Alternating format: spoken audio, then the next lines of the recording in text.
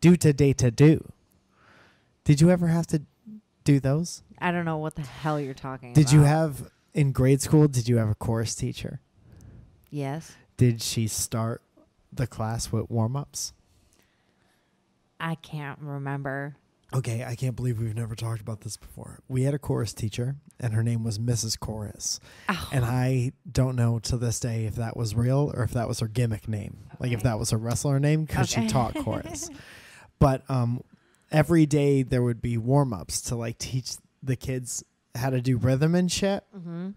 So she would point to her massive old lady breasts, and she would go, do to day to do to day to do. And then she would point to somebody else, and she'd kind of nod her head and bob her little arm like this. Right? Yeah. Do to day to do. Do to day to do to day to do. Do to day to do to day to do. And then she go, do to day to do to day to do to day to do. Do to day to do to day to do to day to do. And we were expected to do this as children. And me and my friend Aaron do it all the time. That's very funny. I've actually heard you guys do that. And now that you say that, I think you have mentioned this before. It was my favorite thing. And I wasn't sure how universal that experience was. Yeah, I don't know. And the more people I talked to it, I realized that it was not. Are you calling Aaron? Yeah. Yeah, I love No, this. I'm calling Mrs. Chorus, who is probably dead.